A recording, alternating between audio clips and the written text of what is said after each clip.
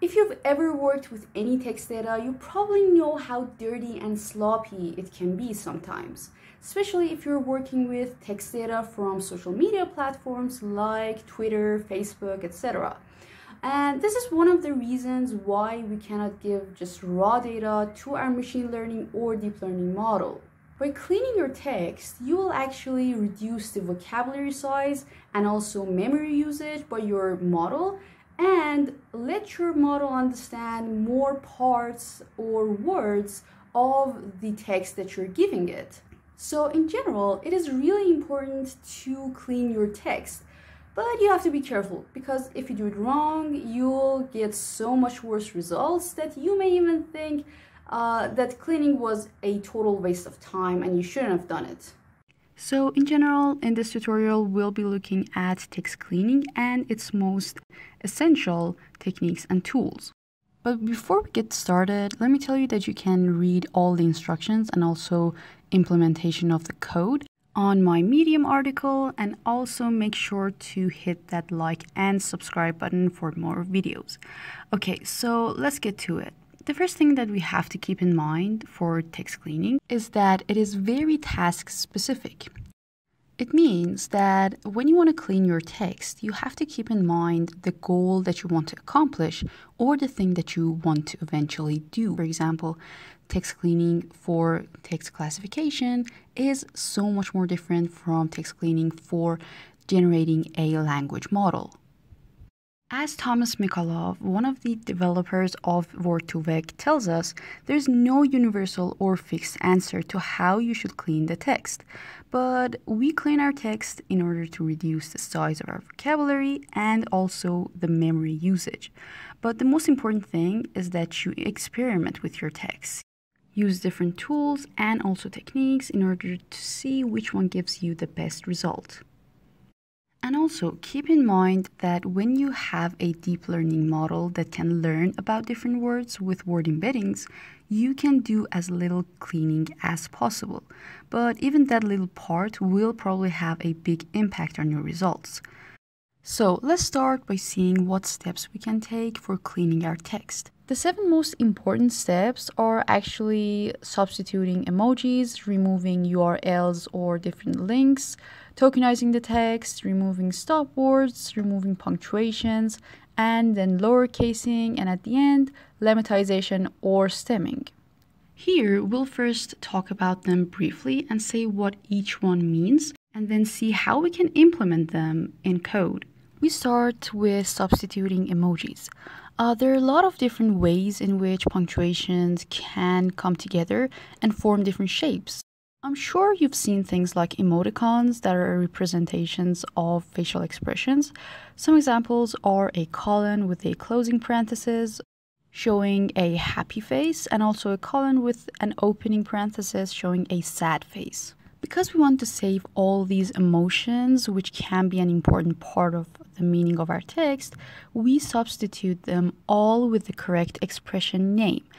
Like we give the happy face the name of happy, or the angry face the name of sad. And we do this by using a very simple regex substitution command. And what this command actually does is that it searches all the text and then substitutes whatever text that is in this format.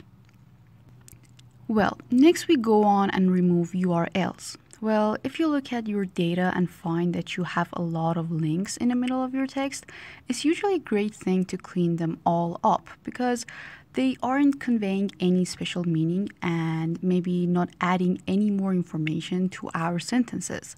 And because they all have a certain format, you can easily detect and remove them by, again, substituting whatever has this kind of format. Here, as an example, we can see that text from Twitter usually has this type of link that is a link that references Twitter itself. And the format of these texts are usually HTTP or HTTPs in the beginning, and then // and t.co, and then however many capitalized or lowercase word and also number that comes at the end. The next step is tokenization. We tokenize or split sentences into words because machine or deep learning models cannot take sentences and just read them like we do. We can approach this task with only using a basic command like .split and split our text by white space. Let's take this sentence, for example, and split it by white space. Well, here, because there's no space between Smith and the exclamation mark, we'll have something like this. That's not really what we want, right? So we have to use some package or something that can understand and distinguish between different punctuations. For this, we have packages like Word Tokenize from NLTK that are actually some algorithms and models that were trained on large text corpuses and can understand whether or not a punctuation has to be separated from the text that is around it. And keep in mind that there are a lot of different packages that tokenize the text for you, like Spacey. But language models like BERT also have their own tokenizer based on their own vocabulary. But here, as a general example, we used NLTK. Next, we remove stopwords. Well, stopwords are actually commonly used words like he, she, it, an, in, and etc. These are words that are used in every type of sentences and won't give us any specific information. They're so poor and useless that are even ignored by search engines like Google, both when indexing entries for searching and when retrieving them as a result of a search. Well, for removing them, we can use packages like Spacey and NLTK, but I personally find NLTK more useful as it has about half as many stopwords in its vocabulary and will therefore remove less parts of your text. Then after using NLTK, you can go and experiment with other packages like Spacey, which has around 300 stopwords, and then experiment and see what they do to your text. Next, we'll delete punctuations. I know you may think that punctuations play an important role in, for example, the intensity of a sentence emotion, but in practice, this is usually not the case. And when you read different tutorials or kernels, you'll see that punctuation removal is one of the main steps that they take before giving their data to their model. And this is true, firstly, because we have, for example, exclamation marks in both positive and negative sentences. Secondly, there are simply too many punctuation marks, and the benefits of reducing your vocabulary size and also deleting different punctuations is usually so much more than what you can get from their presence.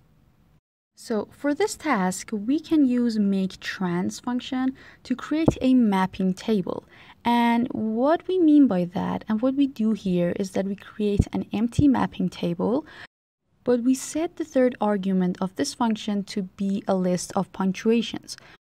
This actually allows us to list all of the characters to remove during the translation process. Okay, well, the next step is lowercasing. In this step, you have to pay attention at what you are sacrificing with lowercasing. So take Bush, for example. Here, you intend to talk about President Bush, but when you lowercase it, it actually changes into Bush with a small b.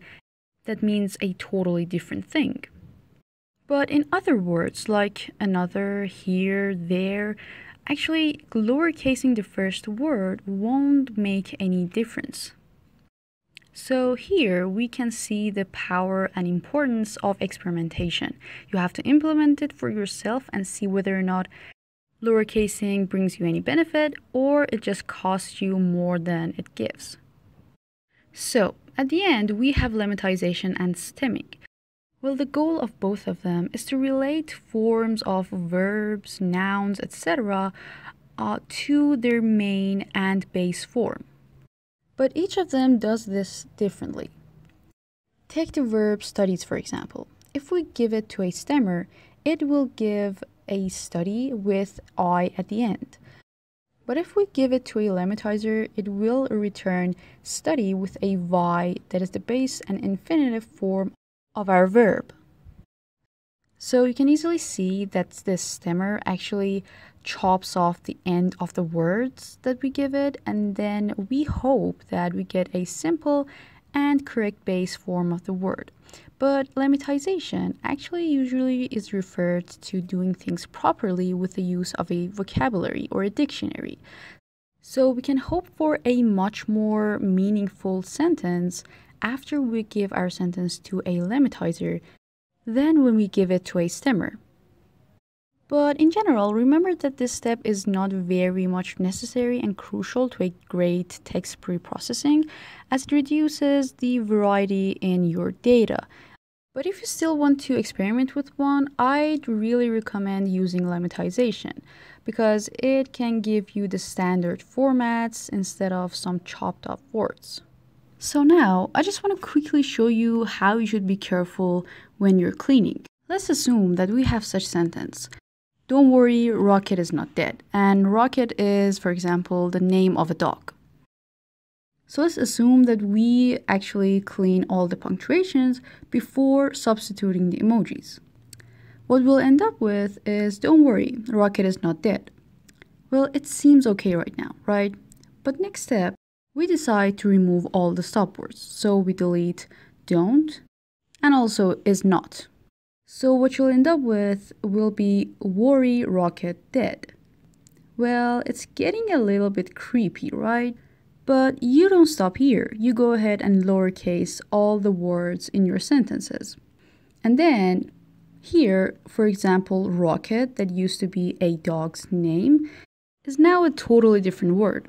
If you were doing text classification, even with a very simple deep learning model, it would probably find this one a very disastrous news.